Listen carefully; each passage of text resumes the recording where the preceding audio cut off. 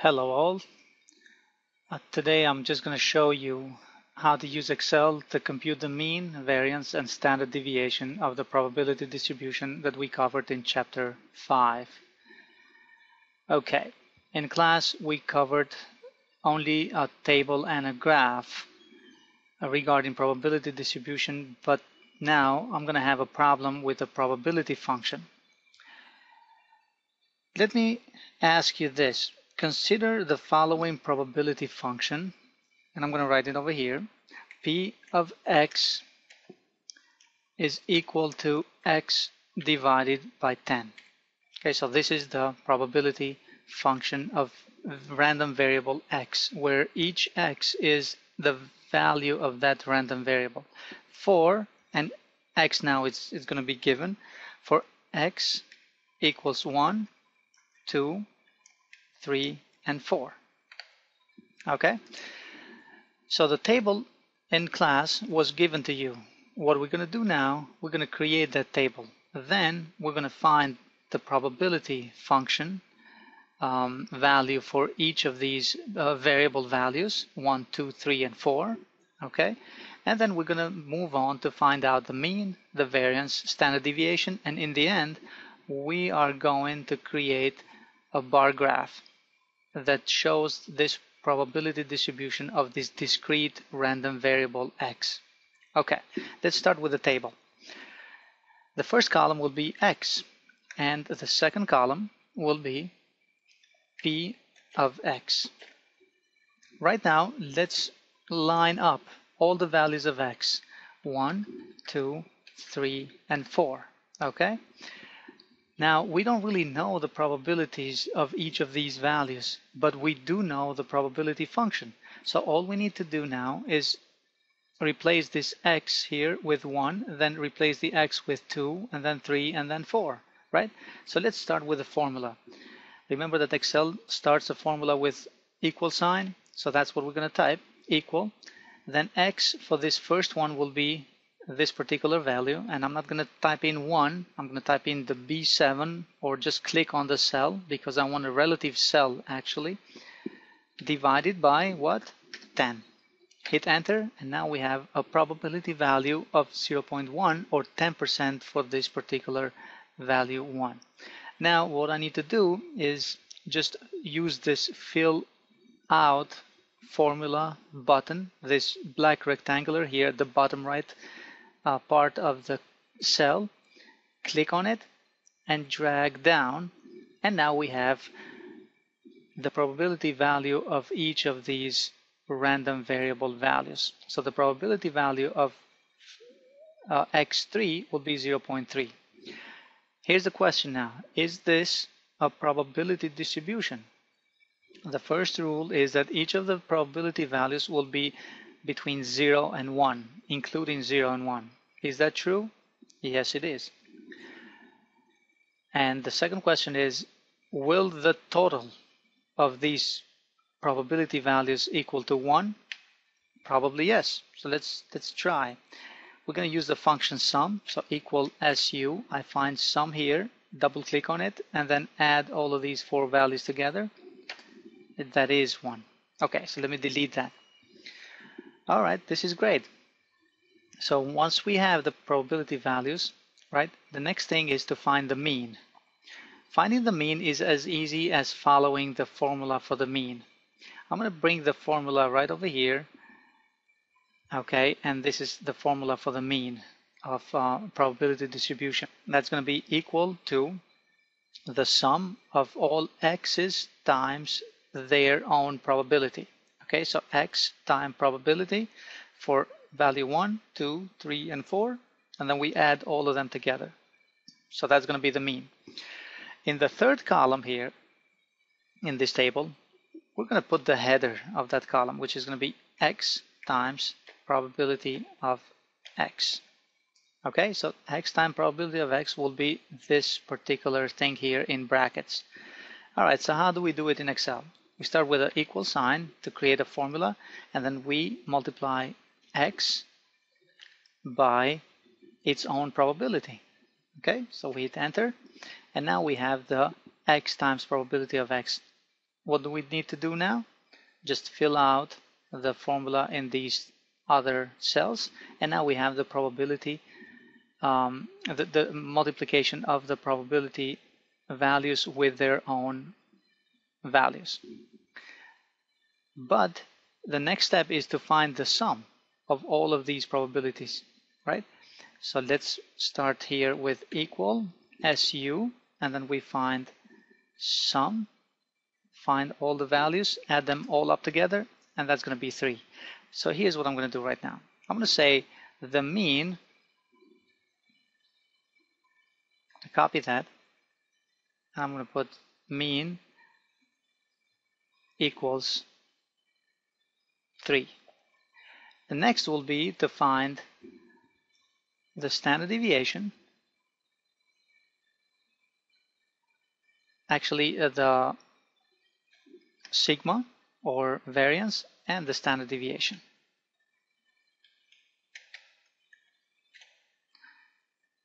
Okay, variance is sigma squared. Okay, let me bring in here the formula for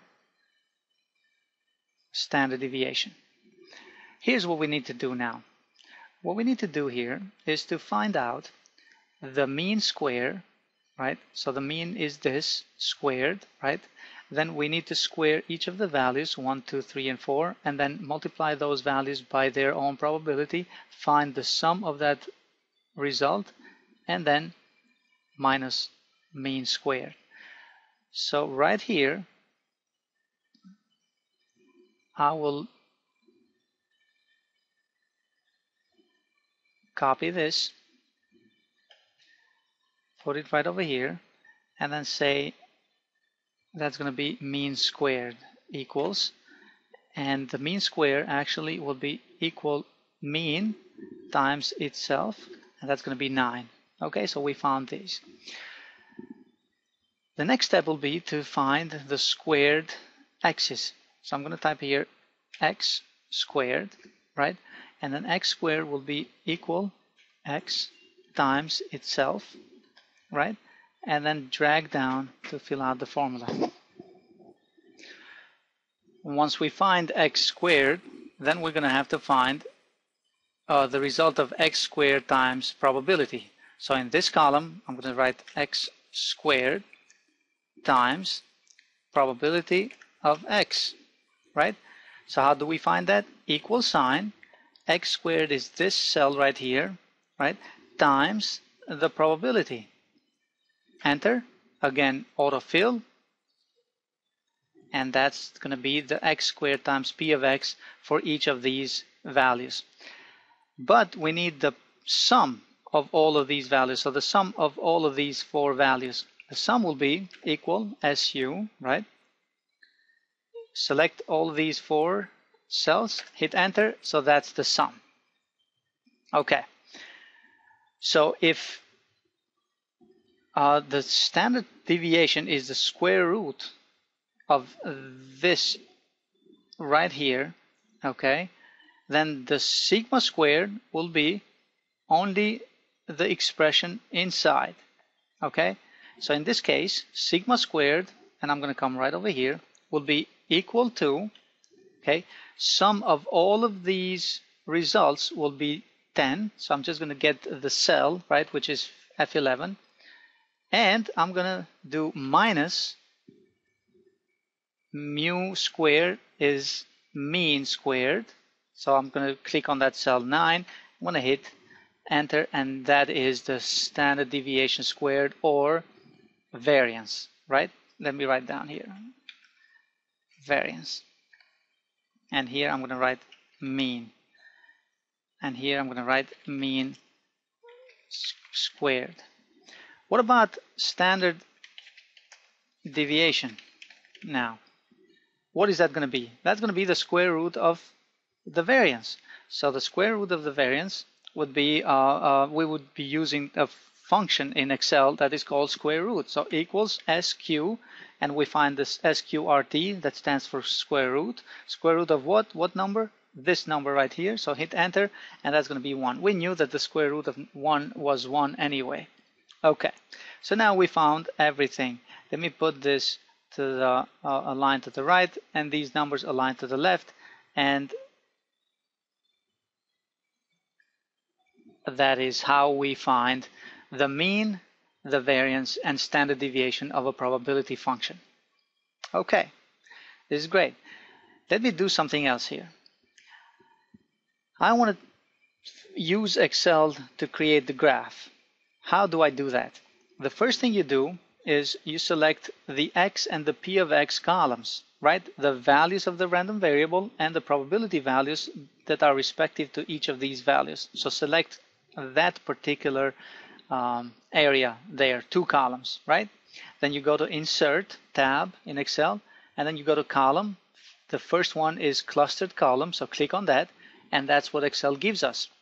But we don't need the X. We don't need the values of the random variable. We just need a graph of the probability values.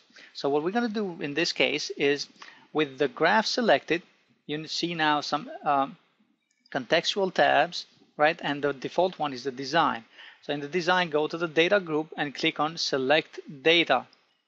Once you click on Select Data, in the legend entries, in the box to the left, click on X. Since we don't need that, we need to remove it. And then we click OK. Make sure that you make this smaller, right? And now we have the graph of P of X. And if you want, you can make it a little bit larger, but right? So what do we have here? Value 1 of the random variable has a probability of 0.1. Value 2 has probability of 0.2. Everything that you see here, you see in the graph. Now, the last step would be to copy this graph, go to Blackboard, and in the question, respective question, where I ask you to put the histogram or the bar graph and answer the question, you go inside the box, right click and click paste, and that's how you insert the correct histogram there. Okay, so that's good. So that is how you actually work with finding the probability values when you have the probability function and a variable and its own values, right? You find the mean, you find the variance, you find the standard deviation of that probability distribution. One last thing, let me show you how you can create a really good looking table in Excel. This is a table. We know that that's a table, but what we're going to do here, we're going to create a you're going to format that as a real table. So in this case, I'm going to use this particular color. My table has headers. Yes, it does, because these are all headers. So I click OK, and then that's it. So I select the headers, and what I want to do, I want to go to Home and make that centered. So now I have a good looking table. I have the mean, variance, standard deviation, right? And I have a graph to show visually what the probability distribution of these particular values of the random variable is. Okay, good luck on your homework and quiz.